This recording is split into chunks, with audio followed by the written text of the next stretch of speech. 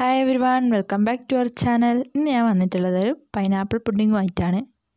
വളരെ എളുപ്പത്തിൽ കുറഞ്ഞ ഇൻഗ്രീഡിയൻ്റ് കൊണ്ടാണ് നമ്മൾ തയ്യാറാക്കുന്നത്. ആദ്യമായിട്ടാണ് ഈ ചാനൽ കാണുന്നതെങ്കിൽ നിങ്ങൾ സബ്സ്ക്രൈബ് ചെയ്യാൻ മറക്കരുത്.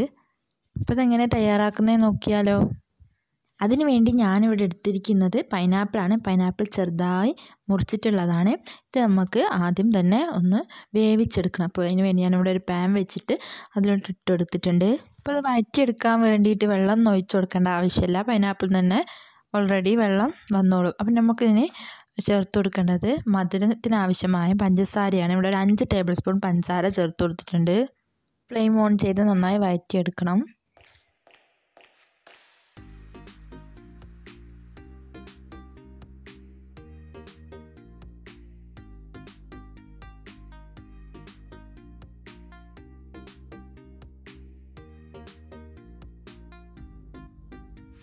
പൈനാപ്പിൾ വഴന്ന് വരുന്നുണ്ട്.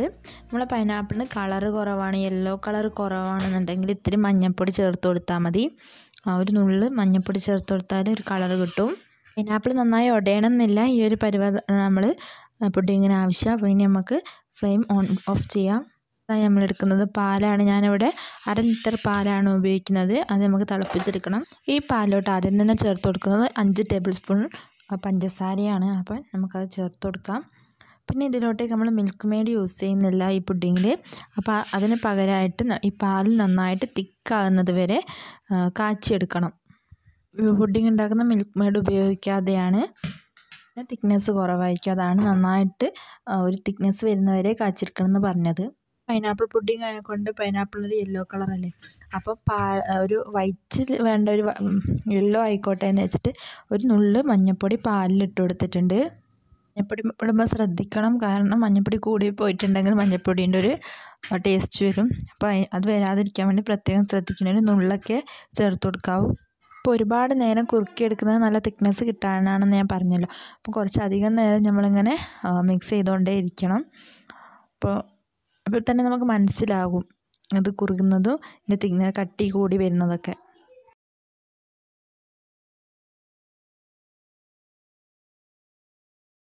പാല് നന്നായി കുറുകി നല്ല തിക്നെസ്സായി വന്നിട്ടുണ്ട്.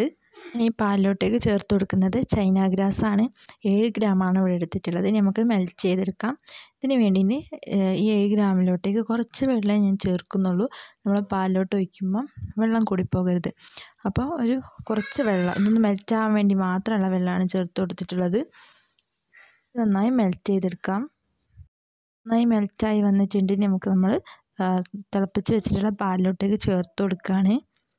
ചേർത്തതിന് ശേഷം നന്നായിട്ട് മിക്സ് ചെയ്യണം. ഇതിൻ്റെ ഈ ചൈന ഗ്രാസിൻ്റെ അത് കുറച്ചൊരു കട്ട പോലത്തെ ഒക്കെ ഉണ്ടാവും. അപ്പം നമ്മൾ അത് മിക്സ് ആവാൻ വേണ്ടി നന്നായി ഇളക്കി യോജിപ്പിച്ചാൽ മതി. പുഡിങ് സെറ്റ് ചെയ്യാം. അതിന് വേണ്ടിയിട്ട് ഒരു ട്രേ എടുത്തിട്ടുണ്ട്. അതിലോട്ടേക്ക് നമ്മൾ ഫസ്റ്റ് തന്നെ വേവിച്ച് വെച്ചിട്ടുള്ള പൈനാപ്പിൾ അടിയിലോട്ട് വിതറി കൊടുക്കുകയാണ് ചെയ്യുന്നത്. ലെയറായിട്ടാണ് ചെയ്യുന്നത്. അപ്പോൾ ഫസ്റ്റ് ഒരു 3/4 ഭാഗത്തോളം പൈനാപ്പിൾ നമ്മൾ അടിയിൽ തന്നെ വെച്ച് കൊടുക്കുന്നുണ്ട്. ബാക്കി നമ്മൾ ഫ്രിഡ്ജിൽ വെച്ച് സെറ്റായതിന് ശേഷമാണ് പൈനാപ്പിൾ വെച്ച് കൊടുക്കുന്നത്. ഉണ്ടാക്കിയ പാലിൻ്റെ മിശ്രിതം ഇതിലോട്ടേക്ക് ഒഴിച്ച് കൊടുക്കുകയാണ്. ഇതിലോട്ട് ഒഴിച്ച് കൊടുക്കുമ്പോൾ നമ്മൾ അരിച്ചിട്ടാണ് ഒഴിച്ച് കൊടുക്കുന്നത്. അരിച്ചതിന് ശേഷമാണ് ഇതിലോട്ടേക്ക് ഒഴിച്ച് കൊടുക്കുന്നത്. അല്ലാണ്ട് നമ്മൾ ചൈന ഗ്രാസിൻ്റെ കട്ട കെട്ടിയതൊക്കെ കടിക്കാൻ ഒരു ഇതായിരിക്കും. അപ്പോൾ അതില്ലാതിരിക്കാൻ വേണ്ടിയിട്ട് അരിച്ചിട്ട് ഒഴിച്ച് കൊടുക്കുന്നത്. കുറച്ച് ബാലൻസും പൈനാപ്പിൾ വാറ്റി വെച്ചിട്ടുണ്ടല്ലോ, അതിൻ്റെ മേലെ ഇട്ടിട്ട് അത് താന്നു പോയുള്ളൂ. നമ്മൾ സെറ്റ് ചെയ്തതിന് ശേഷമാണ് അതിൻ്റെ മുകളിലോട്ട് വെതറിയാലാണ് മേലെ നമുക്ക് നല്ല ഭംഗിക്ക് കാണാൻ പറ്റുള്ളൂ. ഇതിന് വേണ്ടിയിട്ട് ബദാം ഒരു ഭംഗിക്ക് വേണ്ടിയിട്ട് ഞാൻ ചെറുതായി മുറിച്ച് വെച്ചിട്ടുണ്ടായിരുന്നു. അപ്പോൾ അതും കൂടി ഒന്ന് ഇതിൻ്റെ മേലെ വെതറി കൊടുക്കുകയാണ്. ഇങ്ങനെ ഫ്രിഡ്ജിലോട്ട് വെക്കാം. ഒരു 2-2.5 മണിക്കൂറൊക്കെ ആകുമ്പോഴേക്കും അത് സെറ്റായി കിട്ടും. അപ്പോൾ അത് കഴിഞ്ഞിട്ട് എടുത്ത് വെക്കാം. 2.5 മണിക്കൂർ കഴിഞ്ഞപ്പോഴത്തേക്കും നന്നായിട്ട് സെറ്റായിട്ടുണ്ടെങ്കിൽ നമുക്ക് പൈനാപ്പിളും ബദാമും കൂടി വെച്ച് നന്നായി ഗാർണിഷ് ചെയ്യാം. പൈനാപ്പിൾ മുഴുവനായിട്ട് ഇട്ട് കൊടുത്തിട്ടുണ്ട്. ഇനി ഇതിലോട്ടേക്ക് നന്നായി ചെറുതാക്കി കട്ട് ചെയ്തിട്ടുള്ള ബദാമും കൂടി ഇട്ട് കൊടുക്കണം. ഇതിനിപ്പോൾ ബദാം ഇല്ല എന്നുണ്ടെങ്കിൽ കുഴപ്പമില്ല, പൈനാപ്പിൾ മാത്രം മതി. അതും കൂടി ഇതിലോട്ടേക്ക് ഇട്ട് കൊടുത്ത് നന്നായി ഗാർണിഷ് ചെയ്യാം. എന്നുണ്ടെങ്കിൽ ഇതൊന്നും കൂടി നമ്മളിപ്പോൾ ഗാർണിഷ് ചെയ്തതൊന്നും കൂടി വേണം തണുപ്പിക്കുക. ഇല്ലാന്നുണ്ടെങ്കിൽ ഇപ്പം തന്നെ കട്ട് ചെയ്ത് നോക്കാം. ഇതാണ് നമ്മുടെ പൈനാപ്പിൾ പുഡിങ്. എല്ലാവരും ഒന്ന് ട്രൈ ചെയ്ത് നോക്കുക.